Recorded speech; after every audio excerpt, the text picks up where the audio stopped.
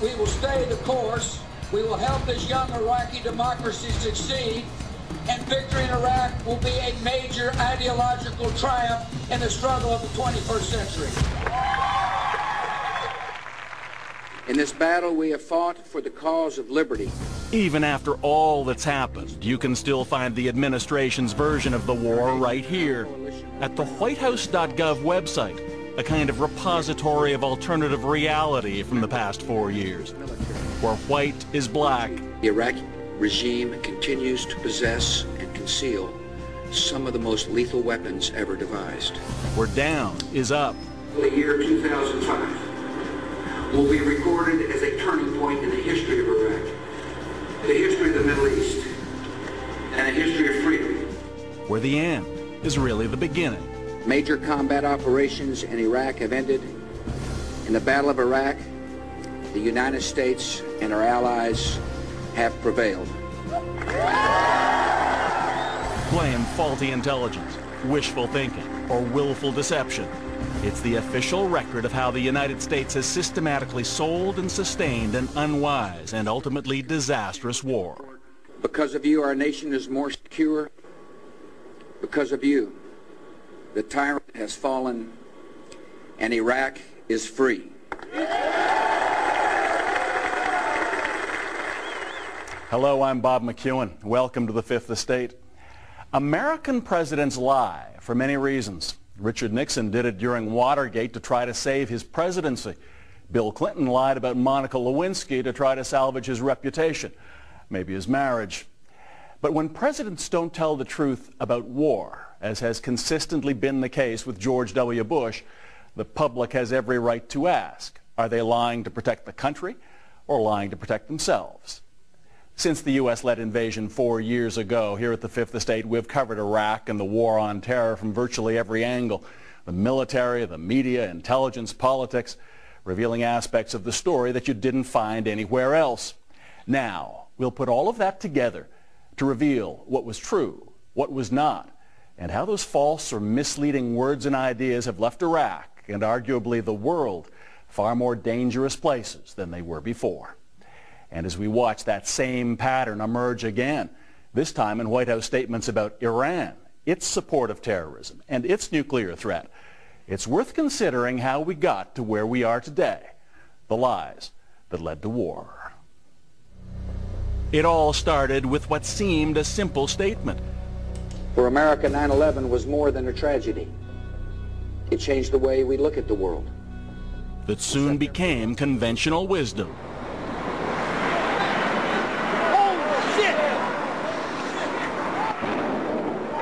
Of course, it's not that the terrible events of September 11th, 2001 didn't change a great deal. Obviously, they did.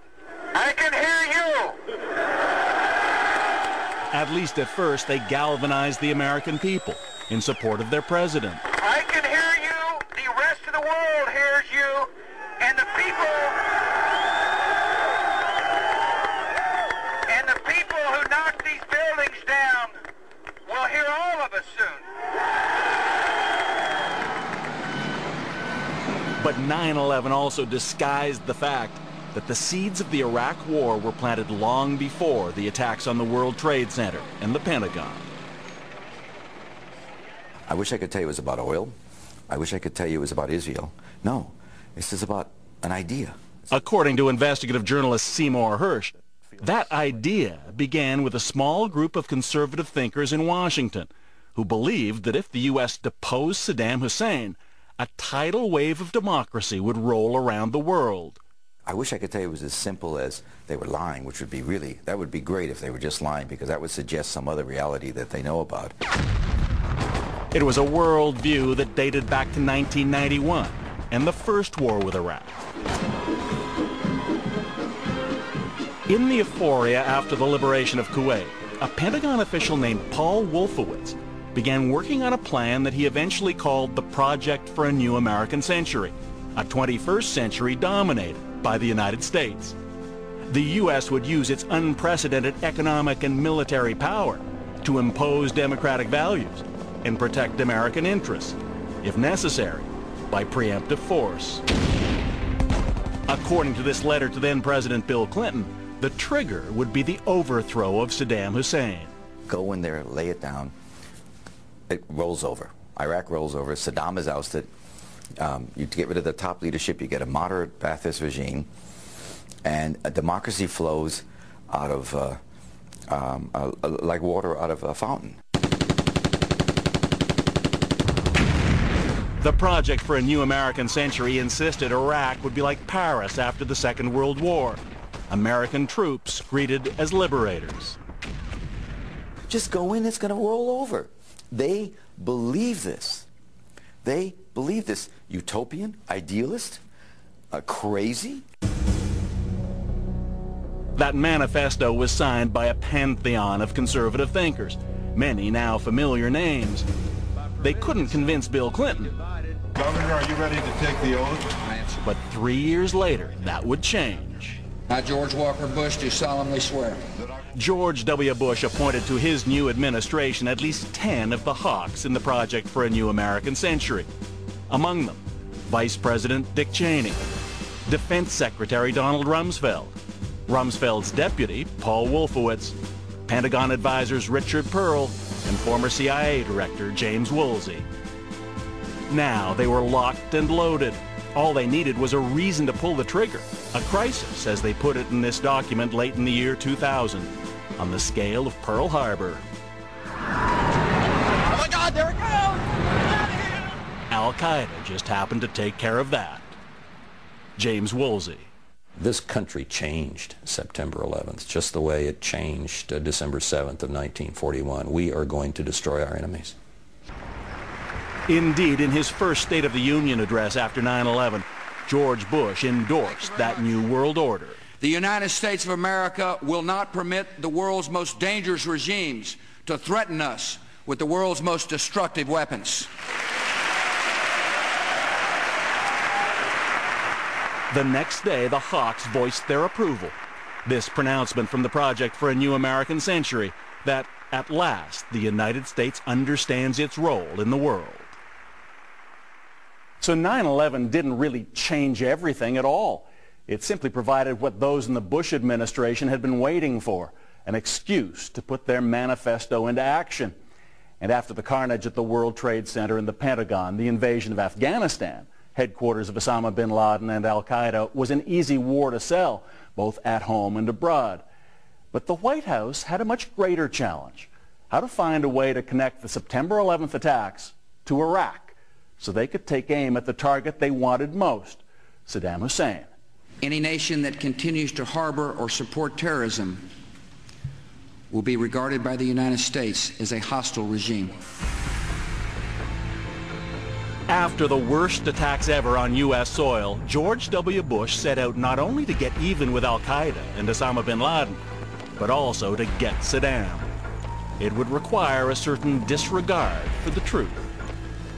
Do you believe that Saddam Hussein had connections to Al-Qaeda? There's no evidence that he had any connections at all. For 21 years, Robert Baer was a top CIA agent, mostly in the Middle East. After 9/11, he watched as the U.S. began to shift blame to Iraq. There wasn't an Iraqi involved in September 11th. There's no evidence there was any connection at all. And this is, months after the war, months after we've gone through the documentation of Iraqi intelligence.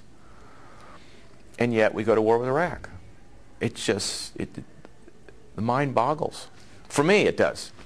According to Baer, the U.S. was more than willing to ignore the true source of the terror on September 11th, and in the previous several years. A bomb in Saudi Arabia kills 5 U.S. soldiers. 19 American soldiers die in another Saudi bombing at a U.S. military barracks. More than 200 perish when truck bombs devastate 2 U.S. embassies in Africa. A suicide explosion tears apart the USS Cole. 17 American sailors are killed.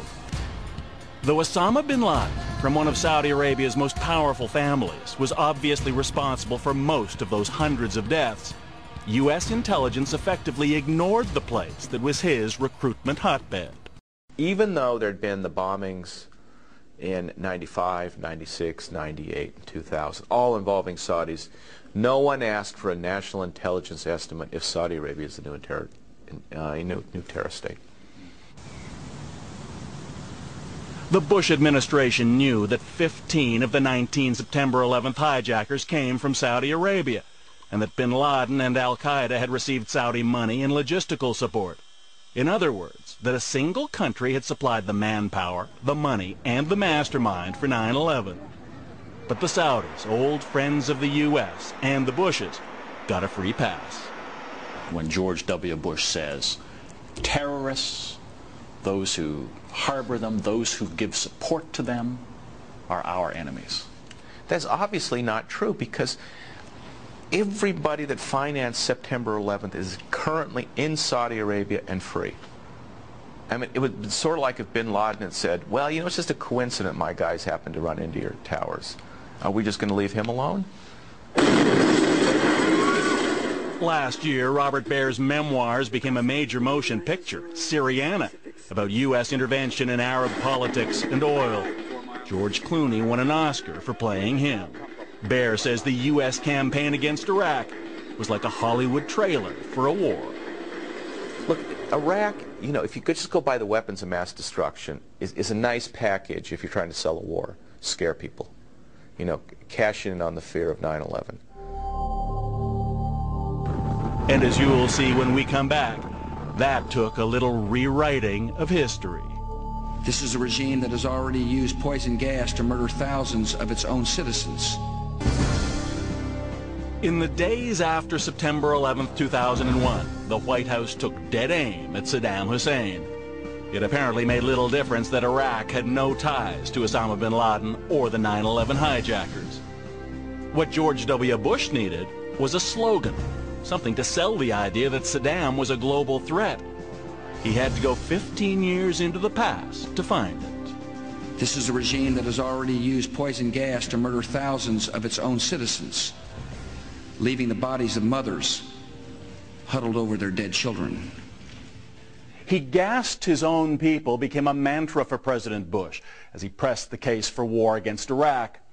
But though that accusation was based in historical fact, as you will see, it didn't begin to tell the whole truth, ignoring two key questions about Iraq's use of chemical weapons. What did the United States know? And what did the U.S. do about it?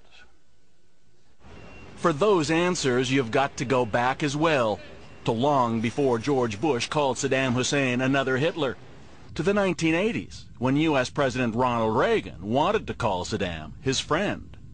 Looking back from 2003, it's really hard to understand what it was that American policymakers found attractive about Saddam Hussein.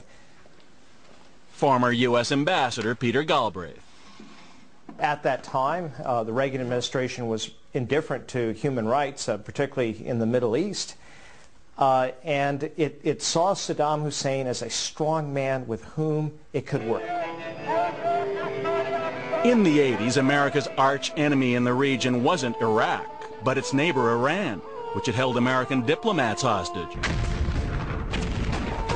When the Iraqis went to war with Iran, the U.S. had found an ally. The envoy sent to seal the deal was none other than Donald Rumsfeld, who years later would label Saddam the single greatest threat to the world. But at this meeting in Baghdad, there was no such animus. Rumsfeld brought a wish list. The Americans wanted oil and to help Iraq defeat Iran. Saddam wanted money and military supplies. It was a perfect match, except for one thing. As a top-secret briefing memo shows, the United States was already well aware that Iraq was using poison gas in its war against Iran. But there's no indication Donald Rumsfeld ever mentioned it to Saddam. What's more, the U.S. knew the origin of many of Iraq's chemical weapons was the U.S. itself.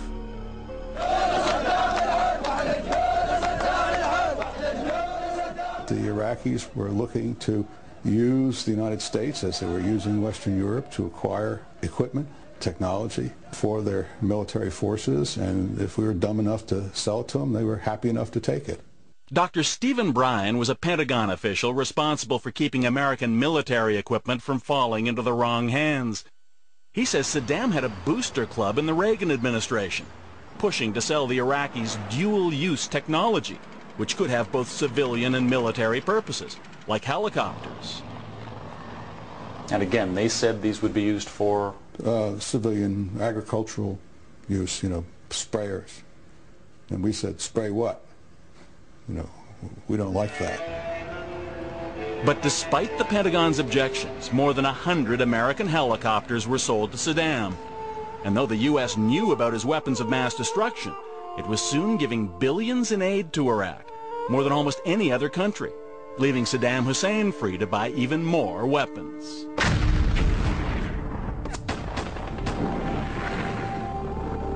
So it came as no surprise at the White House when these shocking images began to emerge in 1988 from a town called Halabja.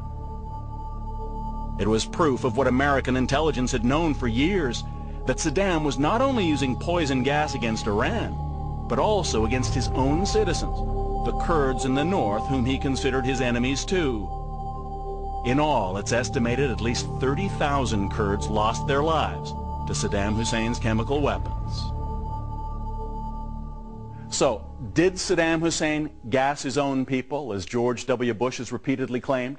He did, in defiance of every international agreement on arms and warfare. Did the United States know about it? Absolutely, for years, apparently without saying anything. The U.S. also knew that its sales to Iraq of dual-use material, like helicopters and chemicals, could well have facilitated Saddam's mass murder campaign. But apart from issuing an official statement that denounced the gassing of the Kurds when it became public knowledge, what did the U.S. do to stop its ally, Saddam? Absolutely nothing. In fact, the next year, American financial aid to Iraq went up. Then the horror at Halabja was forgotten for a decade and a half, until George W. Bush needed that slogan to sell his invasion. This is a regime that has already used poison gas to murder thousands of its own citizens. Never any mention of the American role in it.